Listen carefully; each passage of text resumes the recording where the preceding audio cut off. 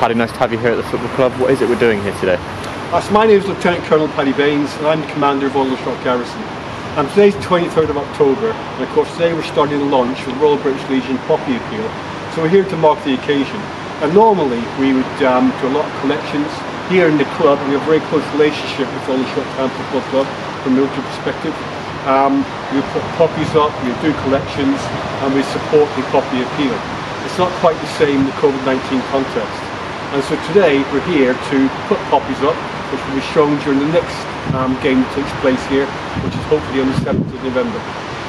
Shahid, obviously we spoke about the COVID situation as well, but we're still doing our part to make sure we do a bit for the army as well. I think that we are a home of the British Army. For us and the football club, the most poignant day of our year is actually having the Remembrance Day match here, to thank all the past and serving army personnel who made sacrifices for us.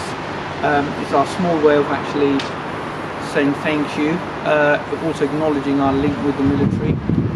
And yes, we are in a virtual world, but the most important thing at the moment is because we still need to raise funds for the Royal British Legion, because we are under this lockdown. We can't actually have any of the normal collection, and we've got to come up with a solution how we're going to raise some funds for Royal British Legion, because there's more need for these funds than ever now, and certainly with the challenges we've got at the moment. So we would just want to say thank you, but more importantly is how can we support them and more people aware of what the army means to us, or the armed services.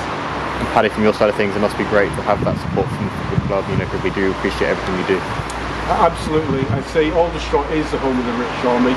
The town grew up alongside the army, and the club is absolutely part of that.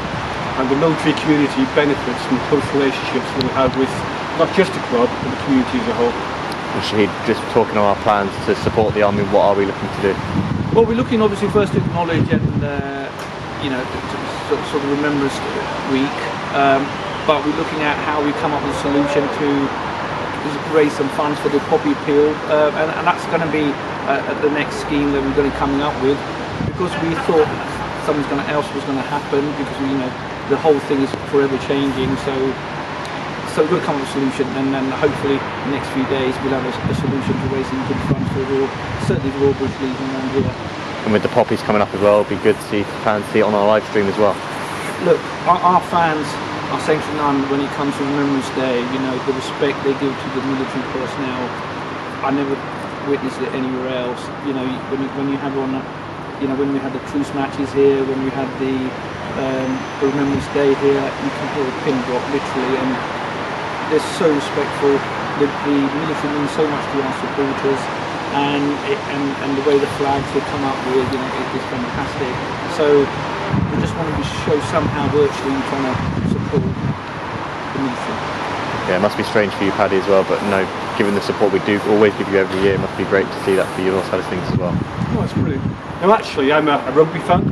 That's a bit controversial, but in the 2 years I've been here as Garrison Commander, I'm now converted, and absolutely a Shots fan. And that's because of the way they treat the military.